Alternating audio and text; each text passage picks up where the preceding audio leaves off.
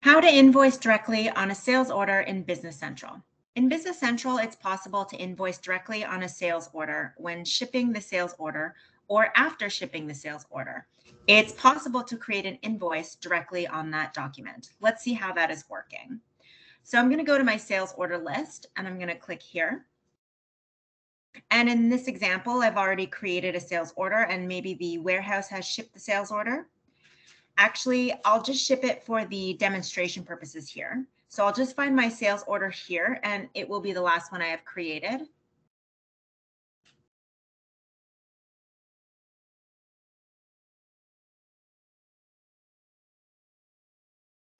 And here on this example, I didn't post the shipment yet just to show how the difference is, but there's a sales order and some person might have taken it up with Goujon or the Last Supper, and some resources doing some repairs or anything.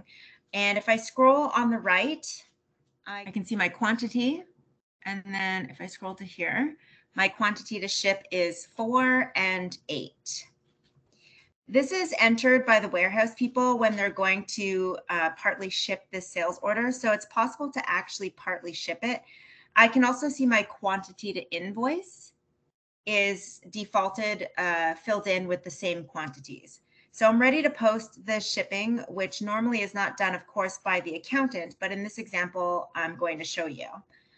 And I can select the shipment because I can distinguish between the shipping and the invoice.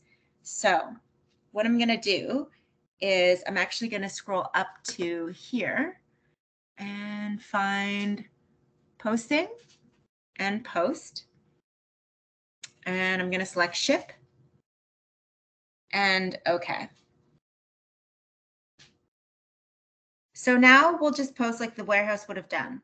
And of course, if the warehouse people would also have done the invoicing and embedded the invoice in the box, they should have done both at the same time. But let's say now that it comes to the accountant and they're ready to post the invoicing of the sales order. So from the social order, we could leave the quantity to ship to be 0 because we're not going to ship the remaining parts of this sales invoice or sales order.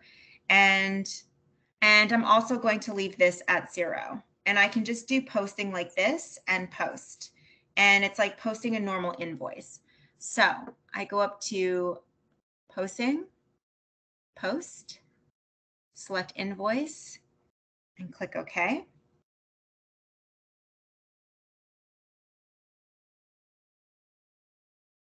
And then yes.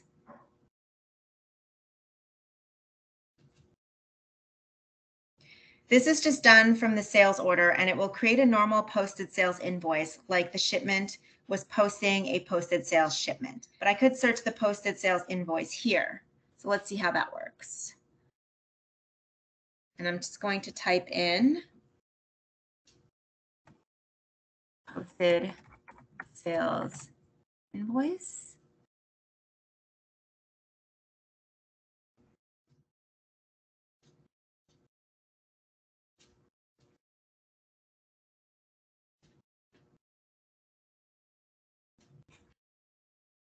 And there it is.